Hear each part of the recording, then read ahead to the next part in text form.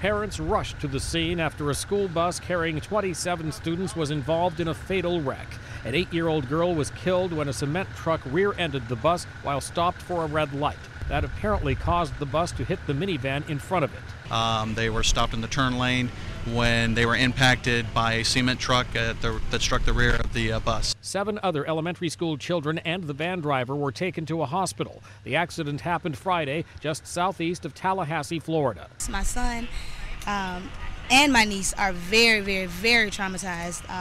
My son is covered in he has blood, someone else's blood. He said the little girl next to him was hurt really, really bad. He was sitting close to the back of the bus. Angela Williams said her niece was also on the bus. My niece said that they had assigned seats changed today, and she was originally in the very back seat and was moved closer to the front today.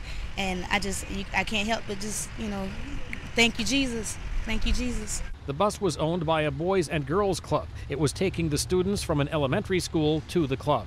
Mike Gracia, The Associated Press.